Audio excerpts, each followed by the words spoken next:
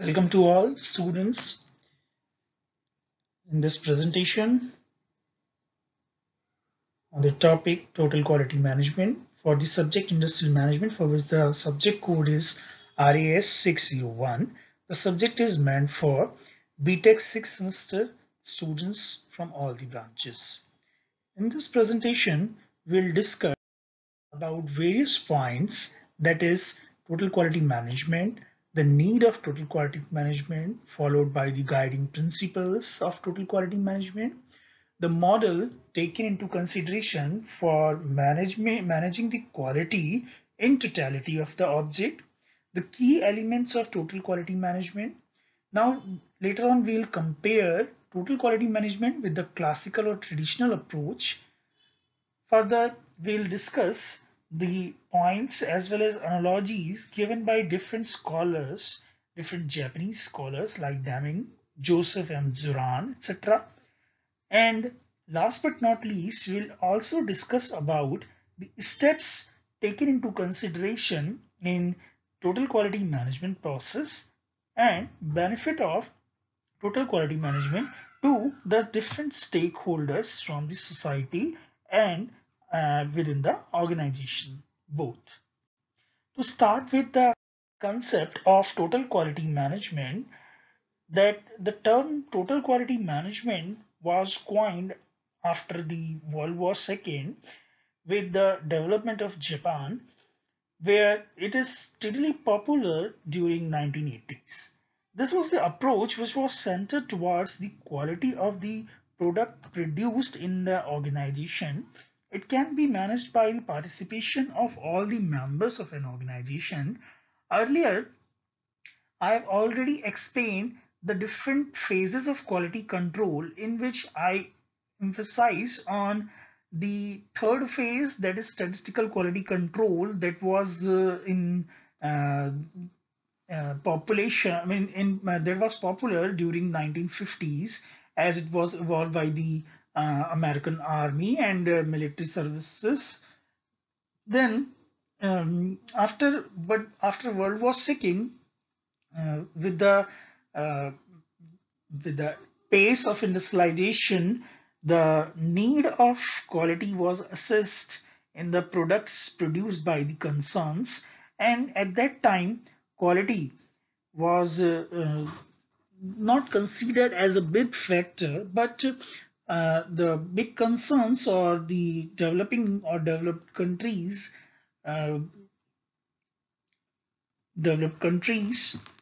know the importance of quality as a concept, and so they emphasize the principle of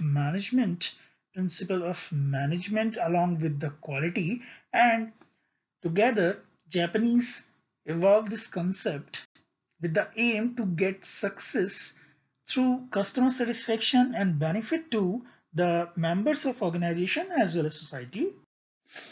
So basically, total quality management is the concept which was needed to strive the excellence in the business and to grow the business, that is to acquire more and more market share, more to increase the sales volume, and to minimize the defect in the process of product.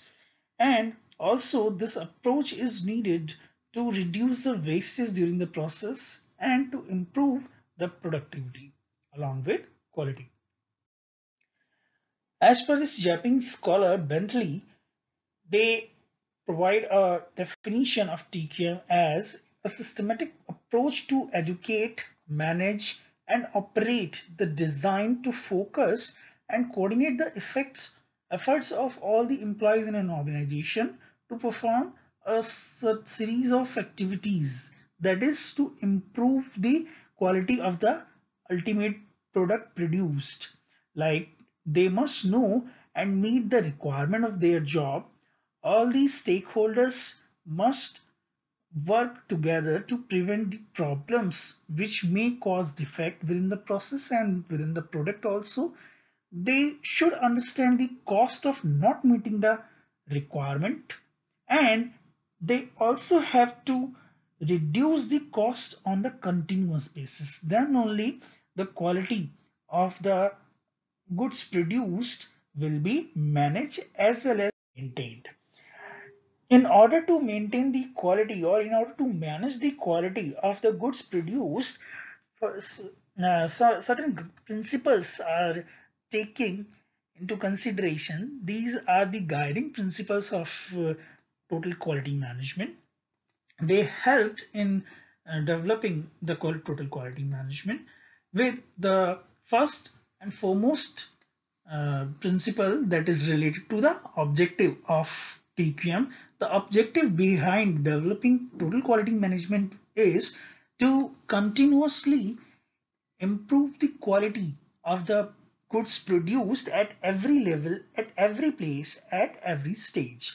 And the approach was to involve the management and involve each and every person who is working in the organization by empowering the staff, teamwork, and action-oriented research, along with to increase the leadership.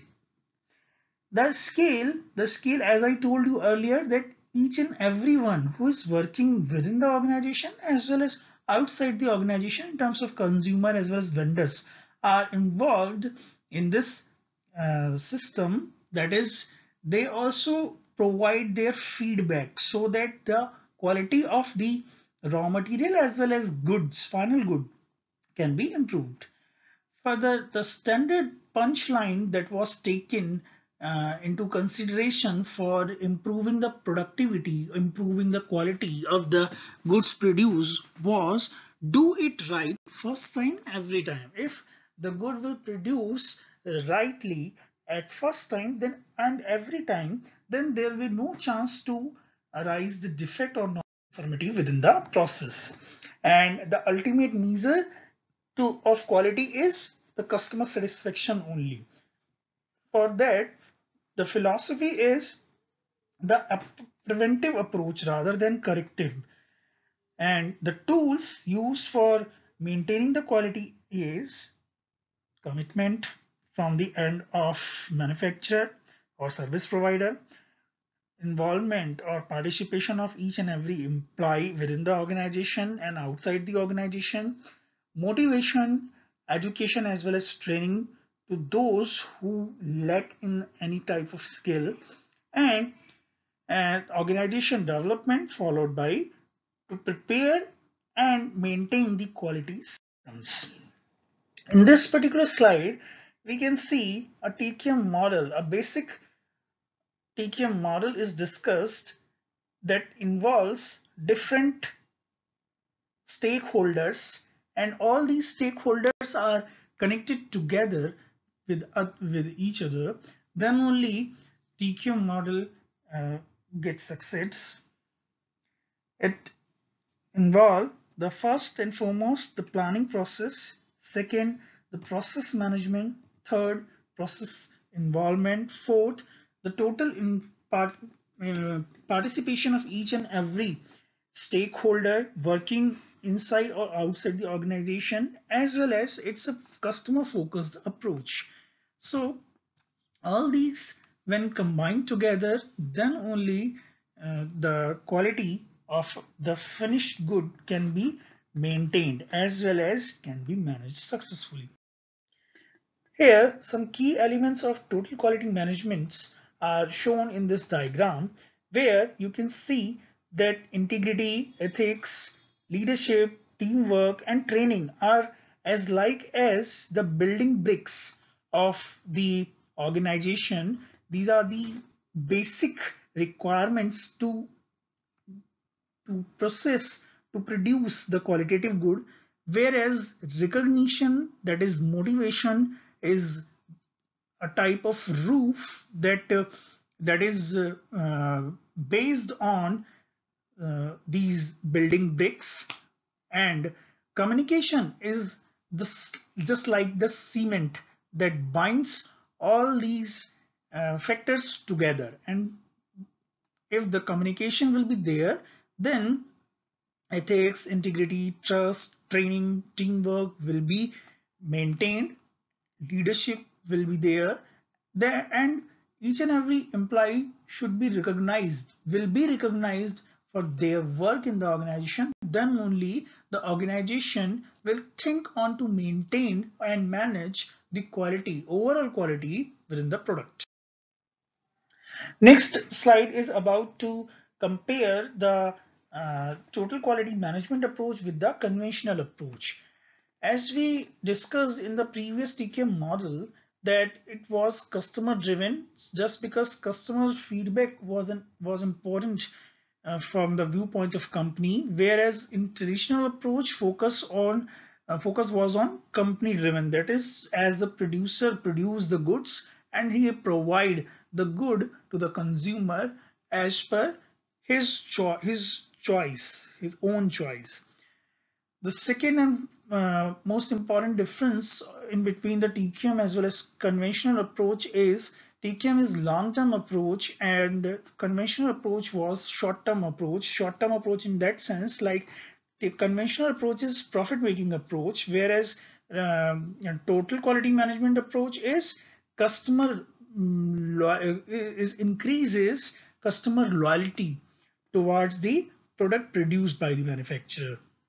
And so we are saying it as long-term approach. Next and important difference between TQM and traditional approaches, TQM approach is data driven, that is, it is based on the facts and relies the different standards set earlier, whereas traditional approach is opinion based approach. Say somebody says that yes, the product will be good for the customer, then the product was okay, and the product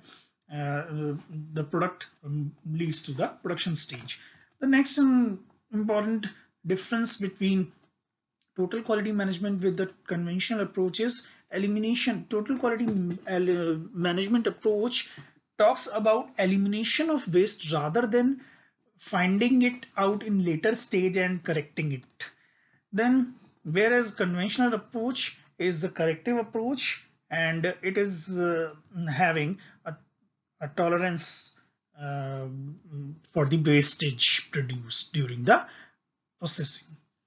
Next, an important difference between total quality management and traditional approach is TQM focuses on continuous improvement instead of one-time quality exercise, one-time mock drill exercise.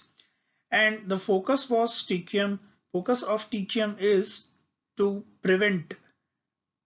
It's a proactive approach, prevent the defect rather than correction and detection. The next and important difference between the TQM and a conventional approach is TQM. To implement the TQM in an organization, cross-functional teams are worked together, where number of people from production, quality, maintenance, research and development, and from other areas are combined together, and they share their experiences together in order to improve the quality of the product, for the betterment of the quality of the product. Whereas traditional approach focuses and focuses on the efforts of quality department only. They relies on quality persons only and don't take support for the from the production, store, or any other departments and their personals.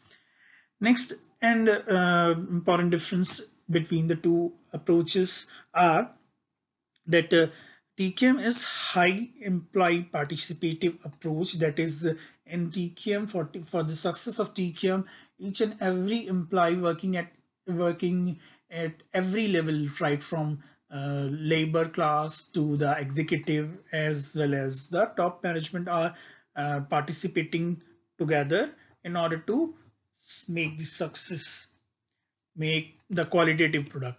Whereas in tradition, as per the traditional approach, top to down hierarchy follows.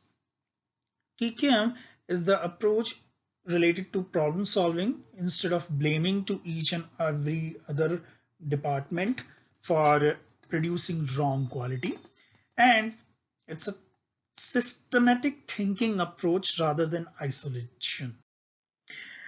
Number of scholars were there in Japan who provides this significant role, and Deming was the quality guru of Japanese, a Japanese quality guru who provides different points related to the quality analogy. The first and foremost point was to create the constancy of the purpose. Another point was to adopt the philosophy of prevention of defect rather than detection and correction. Next is to cease mass inspection, that is to check each and every product and their quality in order to ensure that the product is qualitative enough. Next is to select a few supplier based on the quality for the long term. For long term, few suppliers or vendors are taken into consideration and they only select for taking the raw material. Next is the existing system should be improved on constant basis with the help of workers. And those who are weak on the shop floor in terms of acquiring and implementing the skills, they should train properly and develop the leadership skill among the employees who are working. Also, it is important to eliminate fear among the employees to produce wrong. Just because of the fact, like when the employees will be trained enough, then they'll not be suffered from any kind of fear. Next is eliminate the barriers between the department, that is by functioning the cross-functional, like each and every department works together, then obviously the barrier will not be there, be removed. And eliminate these slogans like I am from production, why should I conscious about quality and all. So these type of slogans should be eliminated. Another important point mentioned by Deming, provided by Deming, is remove work standards, that is quotas, like I have to work on this much limit only, and rather to provide the quota like targets, they have to the management itself have to develop the leadership skill among each and every worker, each and every person working at different level in the organization. Further, they can do so by enhancing the pride of the worker and encourage the education, and training programs will help to maintain and manage the quality in long term. And all these points, if taken into consideration, then only the quality will manage and maintain for the long.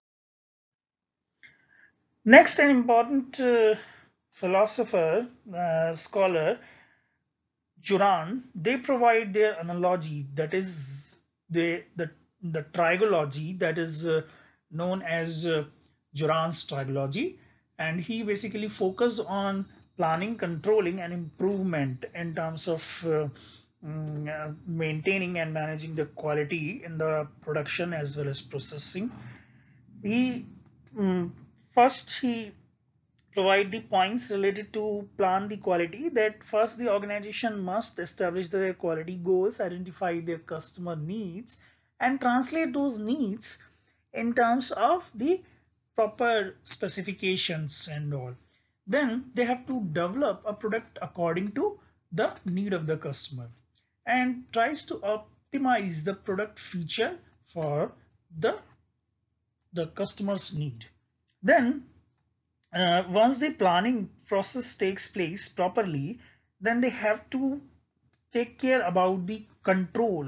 They have to control the quality during the processing, and for that the process can produce under the operating conditions that are specified earlier and transfer the process to the operation, that is they have to take care about each and every uh, process that are carried on the shop floor. Means labor should also take care about the quality of the product produced. And last but not least, if the once the planning as well as control part is over, then each and every employee who is working in the organization emphasized or focused on to improve the quality of the piece or part produced. Further, last but not least, the steps, there are various steps, and uh, these steps are helpful to implement the total quality management approach in an organization.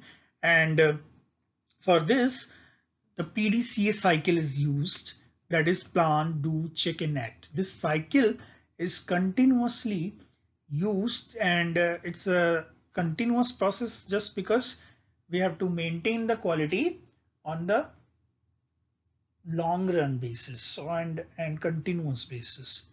First, we have to plan. What we have to plan? We have to plan the policies, objectives, and according to the policies, we have to uh, work on the methods that are implemented on the shop floor. In the second stage, once the policies and objectives are framed, methods are defined, then about those methods, the labor as well as executive um, must know about those methods through proper education and training programs. And if there will be any change, there is any change in the method, any kind of objective or policy, then the change should also be implemented. And if they do so, then in the third stage, they have to check the quality of the product through observing the result, analyzing the result, and they have to act accordingly in order to prevent the undesired effect and to take suitable measure for the improvement of the quality of the goods produced. And last but not least, the benefits of TQM to the different stakeholders. Like when we talk about stakeholders, then from the viewpoint of organization, customer, and producer, vendor, government, they all are the stakeholders which are benefited by the TQM.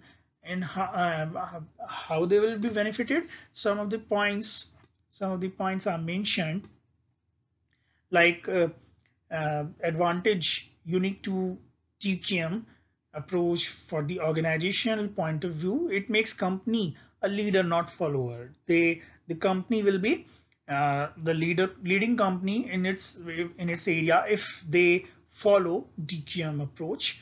It makes company more sensitive towards towards assessing the needs of customer. It makes company adapt more readily to change, because as they are aware about the customer's need, they will produce accordingly. The approach is benefited or beneficial for the customers. Like if the few problems will be discussed by the consumer in terms of through feedback, then those problems will be addressed properly and the product will be qualitative one. And obviously for this, the consumer as well as marketeer communication play an important role, and with the communication only, the consumer feels the feeling of satisfaction and he further becomes brand loyal or the product loyal. Next, benefit to the company point of view as well as their staff point of view is the company will provide better product quality at low costs, because when the market share will improve, the voice sales volume will improve, the obviously the cost will go down. The company's point of view, the enhanced problem solving capacity, they can enhance their problem solving capacity, and they in future they'll come with the innovative products. And also the probability to produce will be finished almost. The profit share as well as market share will improve from the viewpoint of company. And if we talk about the staff, that staff morale will increase, as well as with the training, recognition, improvement in skills, they will their morale will boost, their uh, they will be more happy, satisfied, as well as the grievance among the employees will also be reduced to a large extent. This presentation, I have taken the reference book as M. Mahajan, Amitabh Mitra, and Peter D. Mauch. Thank you for your kind attention, students.